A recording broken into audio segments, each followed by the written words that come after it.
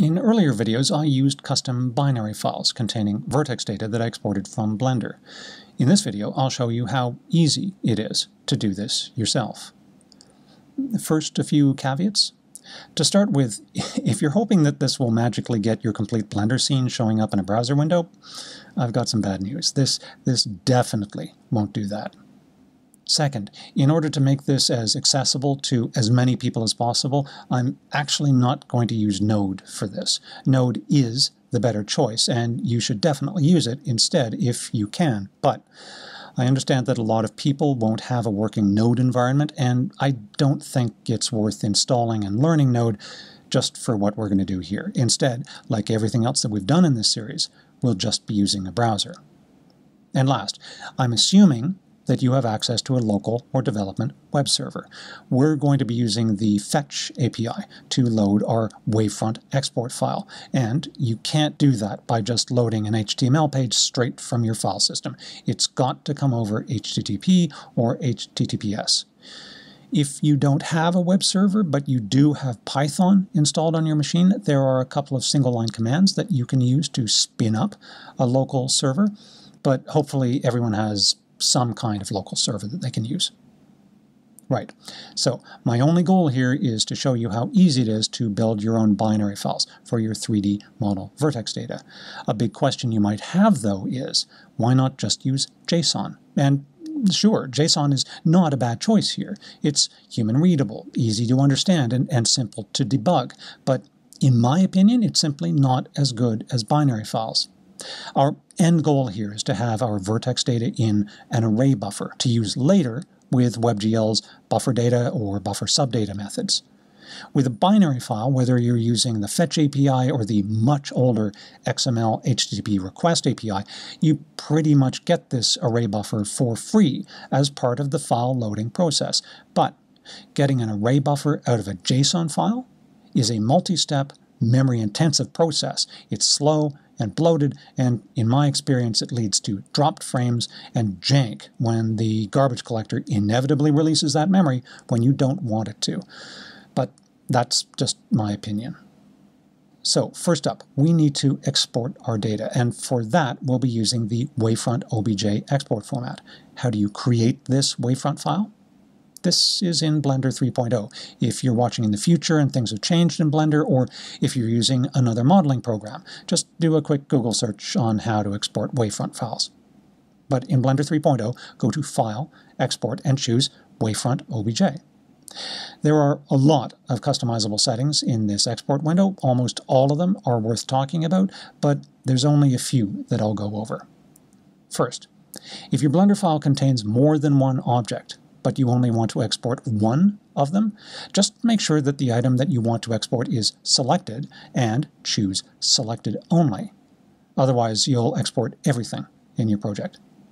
Next, under Geometry, make sure that Triangulate Faces is selected. This is super important. WebGL expects triangular geometry, while Blender works mostly in quads. Selecting this will make sure that everything comes out as a triangle. There are other ways to do this, but this is the least destructive method. Also under Geometry, we're going to make sure that we're exporting normals and texture coordinates. So right normals should be selected, and so should include UVs.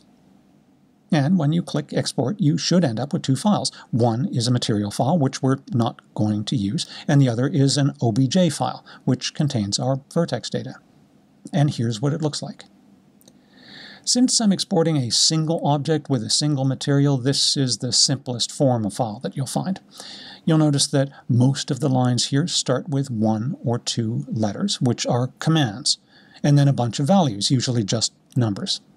Let's see what they're for. First, every line that starts with V, that's a vertex position. These 3 numbers are its X, Y, and Z components. Next, every line that starts with VT is a texture coordinate. You'll get this data because you selected Include UVs when you export it. The 2 numbers here are the U and V components. Next, every line that starts with VN is a normal vector. Again, you'll get this because you selected Right Normals when exporting. And the 3 numbers here are the vectors X, Y, and Z components. So we've got positions, texture coordinates, and normals. That's everything that we want for a WebGL program, right? Well, yeah, but they're all spread out. And so this is where we get to the last kind of line, the ones that start with F. F stands for face. Here you should see F and then 3 groups of values. So each of these represent a single vertex. A group of 3, therefore, is a complete triangular face, which is what we want. It's super, super important to look for any faces with more than 3 groups. If you find a line with 4, that's a quad. If you find a line with 5 or more, that's an n-gon. It's possible to write your own triangulation algorithm to handle these, but it's not worth it. Just go back and re-export this again from Blender with triangulate faces enabled. So, each of these groups contains 3 numbers, separated by slashes. These are each an index. The first number says which position line to use for that vertex, the second says which texture coordinate line to use, and the third says which normal line to use. Note that these index values start from 1, not 0, like we're used to in JavaScript, so 1 means the first line. Something nice about the face line is that every one of its index values here will refer to a position, texture coordinate, or normal line above it and never below it. So whenever you encounter a face line like this, then you have already encountered all the information that you need to process it. So you can process that line immediately. And don't worry about the index numbers resetting to 1. That should never happen in a single wavefront file. So let's start writing that code to parse this file. Since we're using a browser window, we're going to need an HTML file and a single script. I'm using a TypeScript file here only because for my setup it's less messy and has better code completion, but everything that I write here is going to be pure vanilla JavaScript. Add enough code to get the page working. Make sure our code is running. Great. Let's start writing our program. I'm going to break things up here into a file loader for the wavefront file, a parser, which will build our array buffer, and a binary file writer. We're going to have lots of asynchronous tasks here today, so we're going to be using async await for several functions.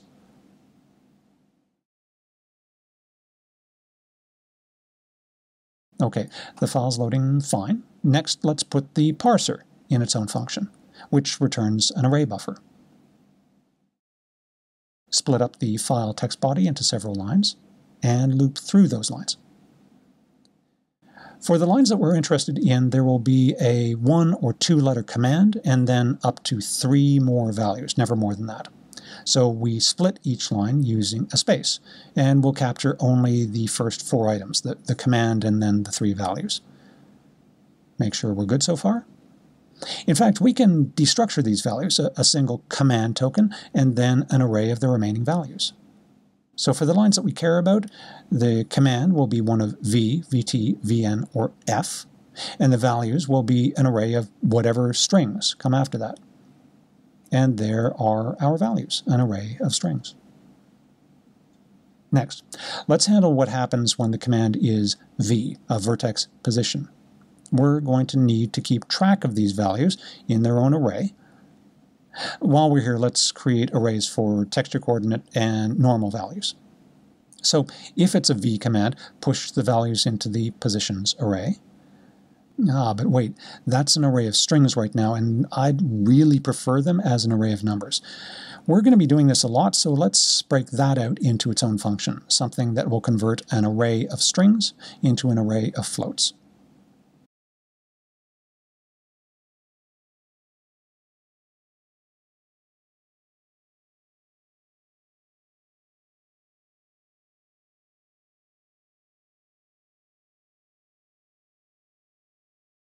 And that works.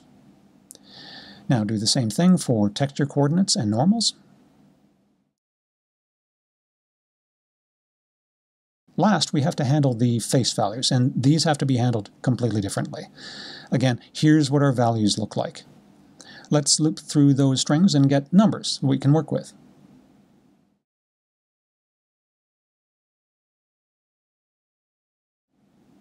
Great. What's next? Let's just remind ourselves of what we're trying to achieve. The array buffer that we're going to create here is going to be used later as a WebGL vertex buffer. But what data is in that vertex buffer? Well, that's up to us, but maybe a vertex position, and then a normal, and then a texture coordinate. That's the first vertex done. Then another position, another normal, and another texture coordinate. That's the second vertex. And then another position, another normal, and another texture coordinate. That's the third vertex, and that's enough to draw the first triangle. And so it goes again and again and again until all the triangles have finished. So in other words, it will be position, texture coordinate, and normal values in one long chain. That's what we need to build here. We're going to need an array to store our values. Again, a plain old JavaScript array will do. So first, let's push in our position XYZ values. The wavefront index is 1 base, so we need to subtract 1 to get the correct index. And do the same thing for texture coordinate and normal data. And let's see what we made. We're expecting an array of numbers, but we made an array of arrays. Add a spread operator, and we're good. An array of numbers. Now, I should point out that if you did want to use JSON instead of a binary file, you could just stop here and use this data in your JSON file. But for our binary file, let's just continue. Last, we create our typed array, a float32 array, using our array buffer source array, and we're returning its buffer. And now we're done. Finally, it's time to save out this file.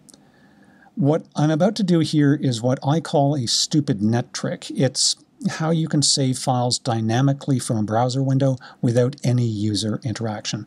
It's a weird little hack, and for me, it's a bit of a security vulnerability, so I'd be really hesitant to use this in public-facing code, but since we're doing this on our development machines, I don't have a problem with doing it this way. To call this function, we'll provide a file name and our array buffer. And to create the function, first we create a blob, a binary large object. It will hold our array buffer. We probably don't need the MIME type here, but I'm leaving it in case it's necessary on some systems. It should work without it. And from the blob, we create a URL object. Now the hack. First, we create an anchor element and add it to the document body. You won't see it show up anywhere because we've not added a text label to it, but it's there. Then set the MIME type, which again probably is unnecessary, and specify the download file name. Bind the URL, and then the worst idea ever, we click the link dynamically. And that's it, we're done. And when we save, we downloaded a file. So did it work? If you know what values you're expecting, you can use the OD command on Linux or Mac to see the floating point values in the file. But the easiest way to find out for sure is just to use the file in a WebGL program. So let's try that. And yeah, looks great. I mean, I added the color values here in a hard-coded texture image, so it looks the way I meant it to, but just seeing the white silhouette of your object here is a sign that things are working correctly. Okay, but wait, how exactly are you supposed to use this binary file in WebGL? Easy. First, you're going to need to load your binary file. You'll need to run this in an async function. Call await fetch with the path to your file. That will return a fetch response object when the file is ready to be read. Then call await array buffer, which will read the response body and return your binary's array buffer. Once you've got that, create a WebGL buffer object using create buffer. Bind it, and then use buffer data to populate it with your binary data. Next, tell WebGL how to unpack your array buffer. Call vertex attrib pointer to tell it where to find your position, normal, and texture coordinate data. You already know these values because that's how you built your binary file. And last, enable your vertex attributes. So, are we done? Well, yeah, basically. But honestly, this is really just a beginning. Because I don't know what your individual needs are, I can't tell you all of the ways that you might want to use this technique. But I do want to really emphasize how much you can do with this. First up, this file doesn't need to include only a single object. You can put in multiple objects. Building a chess game, you could put all 6 unique models into a single file. The technical challenge for this is how to communicate to your WebGL program where one model ends and the next one begins. You could hard code this information, but you could also add it to the top of your binary file. I'll not go into the exact details of how to do this. If anyone wants more information, leave a comment below and maybe I'll do another video explaining it. But as a quick overview, you might just put the number of objects as the very first value in your array buffer. Then you'd have a list of the size of each object's array buffer, one for every object. And then at the end of that, you'd have your array buffers, one after the other. Or notice how in my example today that I hard-coded the colors of my burger in my WebGL application? There's no reason for that. I'm using an 8x1 RGBA byte array here. It could easily have been put into the top of my binary file. Again, not super hard. So, I don't know, you've got lots of powerful opportunities here. Remember to document your code well. It's likely that you'll return to this script often at the end of your project, so make it easy for your future self to know how everything works. You can play around with the code that I wrote here by visiting this series Github repo, and leave a comment below and let me know what you created. I hope this helps.